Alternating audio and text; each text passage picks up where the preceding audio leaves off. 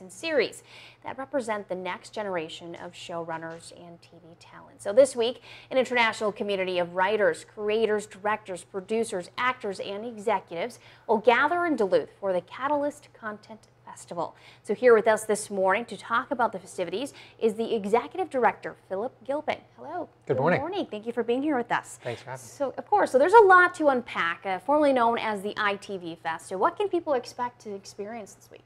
Yeah, so with Catalyst, there are going to be about 1,000 people coming in from around the world. A lot of them are executives, agents, and producers, and then you have a lot of content creators. And the point of this is people are now making high-quality, independent television and narrative projects.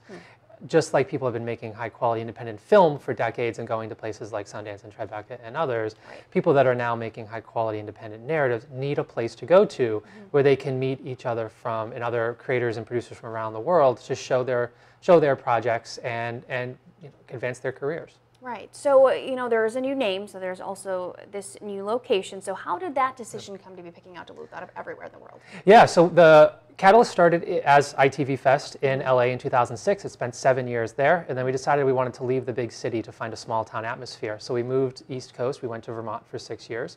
And after 6 years there, we started to realize the organization was growing beyond a 5-day festival. There were starting to be educational opportunities year-round. There were professional development opportunities. There were people that had been attending the festival who were asking us, can I live, work, and shoot here and bring my next project here? And some of these projects can be worth millions of dollars in local economic activity and revenue. And so as the organization grew, we wanted to keep that small town vibe for the festival week, but we wanted to find a town that had the arts at its center. And so we went on a hunt across the northern US to find a charming small town that had big city infrastructure like airports and hotels and restaurants, but had a small town arts community vibe. And here we are in Duluth. Yeah, that's Duluth to a T. Because when I first moved here, I said, it's big enough that it doesn't feel small enough. Yeah. So that's great. So this event is not only great for the arts, but it's also beneficial for the community. So what kinds of opportunities are there for local people? Yeah, so during the festival week itself, people should come out, buy some tickets to watch the shows, meet the people throughout the days. In order to screen at the festival, we require that you are physically present. Okay. So you're actually going to meet the people that you're seeing on screen and who are creating the projects you're seeing on screen. It's really exciting. It's just a great group of people from around the world, very high energy, very artistic, and very, very Duluth-minded in terms of wanting to find a place where they can live, work, and be artists year-round. And I think that's why they're going to fit so well here and why Duluth's going to embrace them and welcome them so much.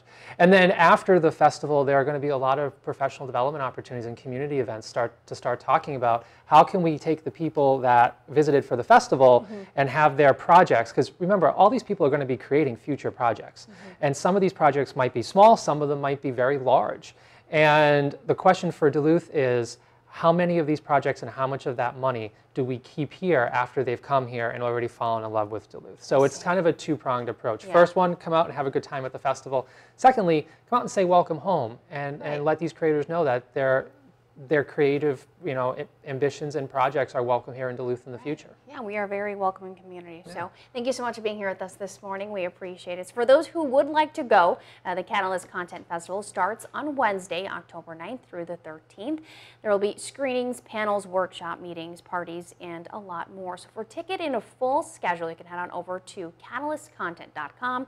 We'll have all of those links posted on our website. Well, we're keeping a close eye on the shipping for the day